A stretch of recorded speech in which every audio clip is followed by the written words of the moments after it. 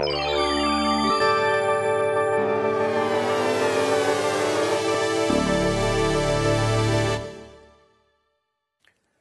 Charles, we are here today to help everybody out there understand what Unified Threat Management is, and most of all, how can they take it and apply it to their businesses in their everyday life. That's a great topic. And I think between the two of us, we have about 40 years of experience in security as a whole. So hopefully this will be very helpful to our audience. And I want to start with just stepping back and making a comparison of what Unified Threat Management is. Because really, we went into security from having a firewall to this very complex system that now everybody needs. Yeah, it used to be a lot simpler. Right. And you know what? In our everyday lives, it used to be simpler too. Before, you just had a lock on your door until the bad guys learned how to pick it. And then we had to get deadbolts until they found a way around that. And then there's alarm systems, security cameras, motion sensors, and everything. The list goes on and on, right? There's nowhere to stop when it comes to security. And with cybersecurity, it's the same thing, but it seems like it grew up so much faster because the threat grew up so much faster. And we went from simple firewalls to now a huge list of things that we need to deploy. And with that list came Unified Threat Management, because there came a time where we need to take it and combine it together as one, as a whole, and make it simpler for everybody to be able to utilize all these tools. And more importantly, to manage. Absolutely, absolutely. So there seems to be a little bit of a confusion between Unified Threat Management and Next-Gen Firewall. What are the differences there? And what does it mean? Is it the same thing? Is it different? Now, I'd like to take a look at things from two perspectives. One is technology, and one is from market. So from a technological perspective, Unified Threat Management is really taking a firewall, as it is a traditional firewall, and on top of your rules, adding in all the components of Unified Threat Management. Now this list keeps growing and growing. Whereas Next-Gen Firewall, they took firewall and said, look, we really don't need firewall anymore. Let's just do away with that, and let's add in 5 key components, and they list them out. Intrusion prevention, or IPS, application control, web filtering, antivirus, and DLP. Now, these are the 5 key components. Whereas Unified Threat Management, those are still the 5 key components, but they don't necessarily say that this is what it's made up of. Now, from a market perspective, Gartner portrays Unified Threat Management to be more of the mid-enterprise type of target market, versus Next-Gen Firewall is more of the larger enterprise type target. But in reality, you're an MSP, and you probably take it and look at it from a technical perspective and look at it and say, what makes the most sense for my customer? Isn't that right? Oh, absolutely. And then you have the ways they operate. Right. Yeah, absolutely, which brings me to my next point, right? So with all of these components, you got to ask yourself, right? There are so many products out there on the market. Are they the same? Are they different? Why do they vary in cost so much?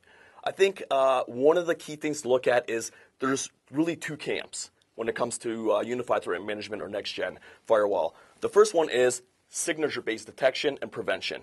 And the second is heuristics and anomaly, right? And signature-based is really taking and looking at the known threat. What do we know about? Let's create signatures, let's detect it, and let's block it. Versus the other side is, what don't we know about? Let's look at all the traffic, create a baseline, and then see what doesn't fit that baseline, and start detecting and blocking on that.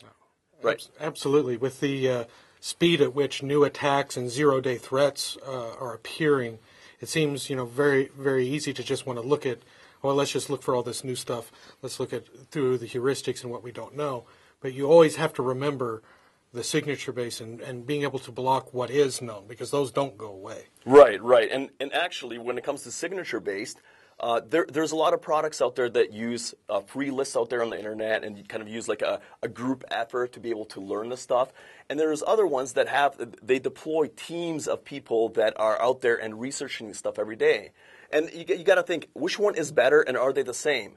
So my conclusion, and really my experience, has been when it comes to signature-based, you got to look at who's spending the money, who's out there doing the research, who has that threat intelligence available, and that will really show in their product set, in their signature set, what really defends against those threats and how quickly they can defend against them. Now, on the heuristic side, it is a little bit different. It's more of the machine learning and the intelligence of the engine. Like So I'd like to ask you, do you have any experience or what do you think about the actual learning and the heuristics base? What's a good approach or what can you look at as a differentiator or what's different between the systems out there? Well, really you have to have systems that incorporate both approaches. Systems that will give you the baseline protection from what's known and what's historic, but also gives you at the right places in processing, looking at anomalies and anomalous type traffic that can lead you to believe that there could be something new. You have to watch out with both. If you rely on only heuristics, you're using a lot of processing power to process a lot of known stuff. Right. So if you can actually get products that work in the right places, then you get an advantage of having both environments and not also having to pay for a lot of processing power. That sounds like an excellent approach. And actually, if you can reduce some of the heuristics, you'll also reduce the false positives that they could produce. Oh, absolutely. False positives with these types of systems can mean outage of services. Absolutely, yeah. Yeah, and I think that when taking and looking at all of these components of security, having them together in a unified threat management makes a lot more sense than having them individually. To manage it separately, to be able to inspect separately, it seems like it's a lot of cost and it's a lot of extra effort. Wouldn't you agree? As MSPs, we've all gone to solution stacks where we've combined all of our managing and monitoring into one platform and keep trying to get to less and less tool sets. Right, which absolutely makes sense for every MSP out there. Mm-hmm. So we've covered unified threat management, how important it is out there. But most importantly, how can an MSP or an IT provider take it out and apply it to all of their customers? Well, we've actually taken the approach that we include security as part of our managed services offering. We don't put a lot of these things to choice of our clients. It's just when they get our offering, they get a foundational layer of security, which for us includes a UTM firewall that allows us to make sure that they have adequate security and aren't having to make a lot of those decisions. Now, when we add to our solutions stack, we then go back to our existing clients that don't have that yet, and we talk to them about we're upgrading our clients to this.